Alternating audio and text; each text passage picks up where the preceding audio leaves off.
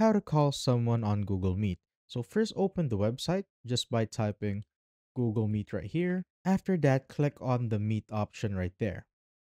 Then wait for it to load. And as you can see right here, you will see the call section on the left side. So click on that. So if you don't see this navigation side, you'll just simply need to click on the three line icon here on the top left to show up the meetings and the calls.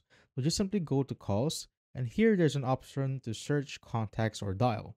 So I'm going to simply click on it and just simply search for the person that I want to call. So let's say I want to call this person. I'm going to click on it, wait for it to load, and there's an option to either go with a voice call or a video call. So let's say I want to go and call this person using a voice call. So just simply click on voice call right here and wait for it to load, and this will pop up. So as you can see, it is now calling that particular person. So you just simply need to wait for them to answer your call, and that's how you basically do it.